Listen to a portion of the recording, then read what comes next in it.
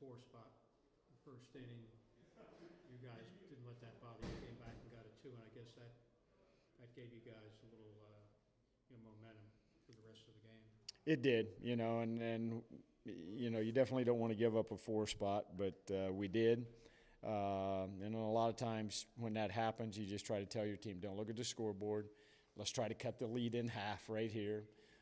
We had some big hits in that first inning. John Giesler, just really great night for him. Matthew Ellis, great night. And we just kind of kept, hanging around. It's not easy. They have a very good bullpen. I know their starter wasn't able to go, so we saw a lot of their best bullpen arms. So to keep getting runs off of their good bullpen's arm, is good for us, and we needed to do it, and ended up getting a win on a Friday. That 4th inning was big for your team too. Riley was able to get out of the inning without any damage, and then you turned it over to your veteran bullpen. Yeah, Riley was key there. I mean, he like you said, he got us out of the inning, got us off the field, and then I felt like Brown had really great stuff. Ben King was Ben King of old here tonight, and then Thomas, even though he gave up a run, was just really good there in the 9th inning, and we needed it, and we were able to get it. Of course, those runs you scored in the 8th took some pressure off, right? Also. No question. I mean, some big at bats there in the 8th inning, and it just made it a lot easier, and you could breathe a little bit going into the 9th. And talking about their lineup, they're stacked, top to bottom, but they really did a good job on Garcia tonight. He's a great player. I mean, there's so many good freshmen in our league right now, and and that's a testament to our league and, to all the coaches in the league. It's recruiting these guys and developing these great freshmen. And, we have a great one in Burris, and, they have a great one as well. Made a couple, so-called subtle changes in the order tonight. What went into that? Just looking at a lot of different things in terms of, OPS, on base average, who hits lefties, who hits righties. A lot of that was done thinking that we were getting Santucci, and then when that didn't happen, we'd already put the lineup in. We just had to go with it. But, Giesler's been red hot, so just felt like, put him in the 4-hole. We dropped Cam Jones a down pipe. Maybe wouldn't have done that if we'd have known we were going to face righties. But that, like I said, it had been set before the game, and we had to go with it. Of course, it's important. You'd rather win that first game of the series than lose it, and that was a big win. And of course, it's against a team that has a pretty good ranking in the RPI, so that really helps your team. No doubt. There's so many great teams in our league. Duke's one of them. They've had a lot of great years, and they're very good again this year. And we have 1 win. We're happy about that, but we have 2 more games to play. I guess you got to feel pretty good. You have a veteran like Cam on the mound. Yeah, he's been very good for us, and and he loves to compete. So yeah, we're excited about the opportunity for him to get out there and compete for us. Okay, thanks. Changes in the batting order tonight. Anticipating you're going to face Santucci, the lefty, but as it turns out, it worked out pretty well. You were at a pretty good spot with runners on base a lot. What did you see out there tonight? Yeah, we prepared pretty hard for Santucci and found out that he tweaked something or got injured before. I think Matt Taylor told us in the mound meeting in the first inning. But yeah, they threw a guy who I saw last year. And I think I got hit off him last year. I felt pretty comfortable against him. I think I hit his changeup out first inning. Just looking for a fastball and reacted. They got a great staff. I think I got a lot of good pitches to hit tonight, and I didn't miss. So that's really why I had some success tonight. What was so tough to hit 31 out there, the next to last pitcher?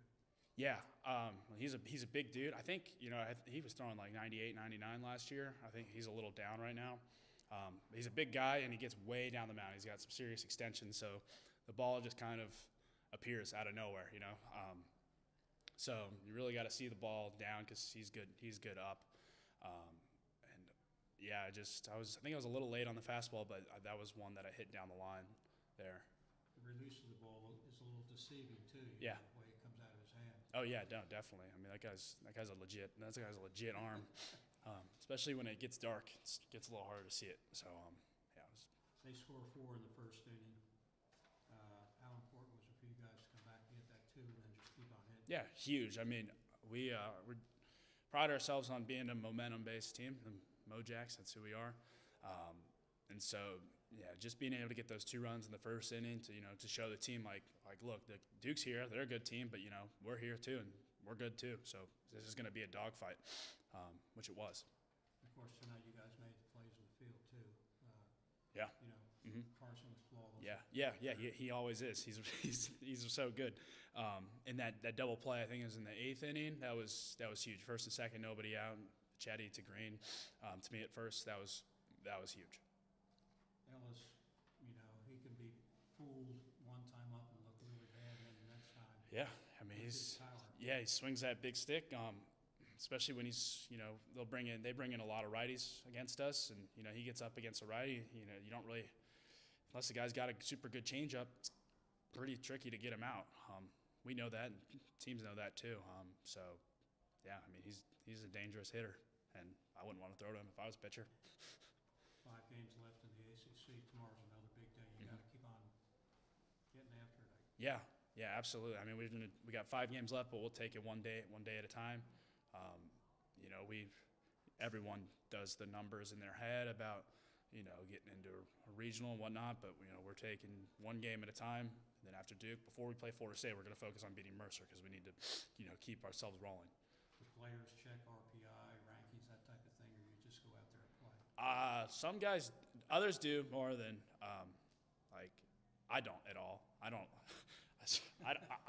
even watch college baseball. Like, guys are always like watching other teams in the league, and I like rooting for some guys, but yeah, I don't watch any other guys. I don't even know the name of the guy we're facing tomorrow, but we're gonna look at him tonight, and we'll be ready to go for him tomorrow. Okay, appreciate it. The scouting report for the staff going into this game. You look up and down the line, a bunch of 300 hitters. Yeah, mostly what we've been doing is trying to keep it pretty simple, not trying to really paralysis by analysis, and just get overall trends of our lineup. And they like to swing. They're really good hitters up and down the lineup, but really just get ahead early like we've been trying to do all year, and then expand the zone a little bit because they do like to swing. You have some hitters that like to maybe take a pitch or two, see what you're throwing, and some that really like to be aggressive. What were you seeing out there tonight? Yeah, I mean, they were pretty aggressive, but I'd say it's just always being aggressive in the zone, and things will go well, no matter what, even no matter the tendencies. If you're aggressive and you're really in the zone, it doesn't matter. Riley comes in, he gets out of that 4th inning and paves the way for you. How big was that? Oh, that was huge out of him for sure to get out of that inning. Finney struggled a little bit, but bullpen having his back today was really good, really big. Put yourself in Brett's place going out there in the 9th. How much easier was it for him to have those 2 runs scored in the 8th inning? Having those extra runs is huge, knowing that you don't have to be so fine and so perfect. It definitely lifts a little bit of a weight off your shoulders for sure. I'm not sure exactly how he felt, but I know it definitely felt that way for me. But also when you're competing, you treat it the same way. You treat it like you're only up 1 or you're tied, just to get yourself the best chance to succeed. You look at the pitchers that Coach brought out of the bullpen, all veteran guys. Yes, sir. It's that time of year. I imagine you guys are ready to take the ball and go out there and do your job.